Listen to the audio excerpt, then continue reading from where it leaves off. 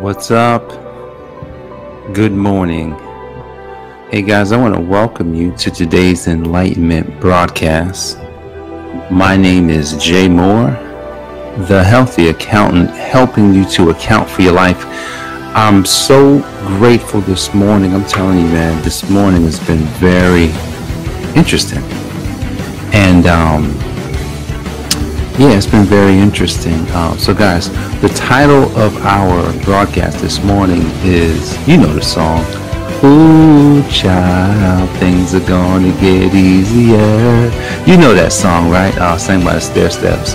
I actually didn't know who sang the song because I've heard it sampled so many times. I went to YouTube because it came to my mind trying to figure out, well, why did that come to mind? But I realized it was the burden that I woke up with this morning.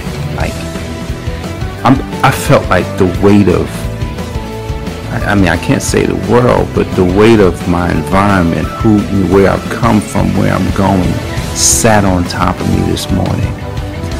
That's why I probably sound I'm not as jumpy and not as, I'm still happy. I still have joy. I'm not sad about anything, but I felt the weight. And, when you're on a personal journey, when you're headed in a direction of purpose, of potential, you will get to a place where I sat down this morning and I just sat there. I didn't move. I gotten dressed and I was sitting in my bathroom and I couldn't move. I was like, why do I feel this way? Well, yesterday, if you caught yesterday's broadcast, we were talking about debt.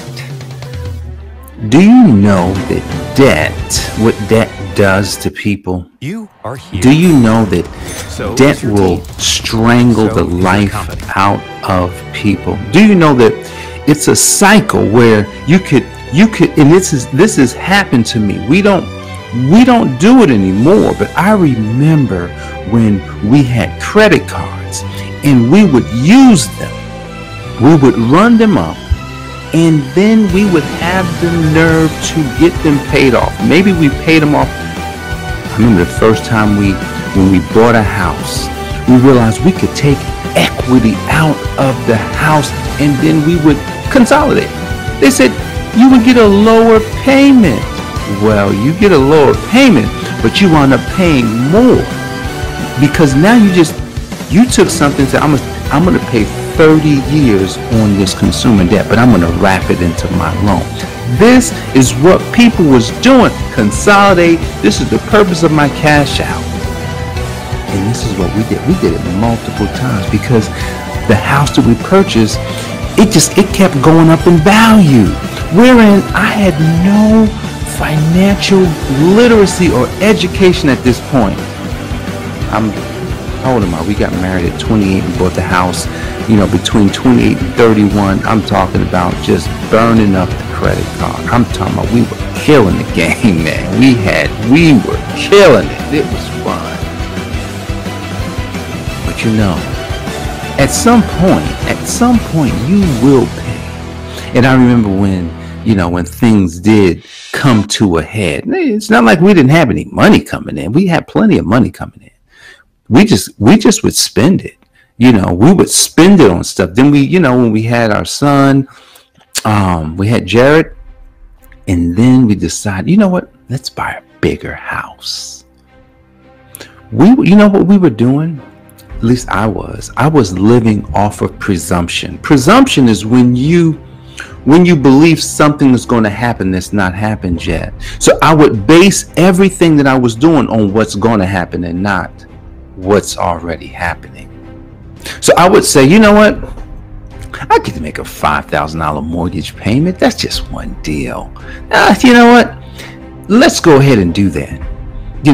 You say to yourself, well, how'd you do it? Well, the loan process, I was a mortgage broker. The loan process was simple, man. As long as you had credit, you can get a loan for, because you may not have to do anything. You may not have to show income. I don't think we didn't have to show any income. Didn't show any income. None. I think we may have done it through. How did I do it? Through bank statements, because I was putting money in the bank, so there was plenty of money going in, so I was able to qualify. We were able to qualify. So here's what happens when you live on presumption. Debt will wind up just like being on you. Debt can take you down. See, this year we are tackling money. We are jumping into an area that has and I'm just going to talk about Americans. Americans are enslaved. That's right. You are in slavery. There's not many people in this country that's not in slavery right now. See, because when slavery stopped, there was another slavery came in. See, because it's too easy. It was too easy to be like, over there, they're physically in slavery. No one wants that anymore. But how can we get everybody now? We had one group of people in slavery, but how could we now get the whole world? Put them all in slavery. They don't even know. See, there was a plan. There was something that was decided upon way back in one of those back rooms. You know, you heard about the rooms, and they were talking about money, and they was talking about, man, how can we get everybody in this scheme? Yeah, you got to catch the replay. How can we get everybody in this scheme? How can we get everybody to just kind of say, you know what? They would willfully put themselves in slavery. How would they do it? Yes, I'm talking about slavery and money and finances and how everyone's been deceived. They said, man, the banks got together. It started in the banking system. Well, how can we get people to take our loans? Because most people aren't taking loans. We talked about debt yesterday. And then they created things that said, you know what, the American dream. The American dream would have people to enslave themselves for 30 years. Do you know? You're not supposed to have a mortgage. And if you did have a mortgage, it shouldn't be for the reasons that you have it today. If our grandparents and our great grandparents would have been educated, things would be different for us. Maybe I wouldn't have a mortgage because my grandparents would have taken care of my house, and I would be preparing for my grandparents I would be preparing for my grandchildren and their children. But you know what? That cycle is so messed up. No one's prepared. Everyone's taking out mortgages, and here it is. The average person has to work to cover all of the stuff that they have. No one's focused on what they should be focused on. Everyone's just kind of running around. Man, I got my mortgage, I got my car note. Man, I've got student loans. That's another one. Student loans. I've got credit card. Now, credit card debt gets the biggest. Everyone's talking about credit card debt, but what about mortgages and student loans? These were all a part of the plan to enslave the people. It's not supposed to be this way. See, when I woke up this morning and then this song came to mind, ooh, child, things are going to get easier. What I realized is that, yes, things can get easier. Things are easier. But then the question is, Jay, well, how does a person get out from under these things? See, that's the purpose of why I up in the morning.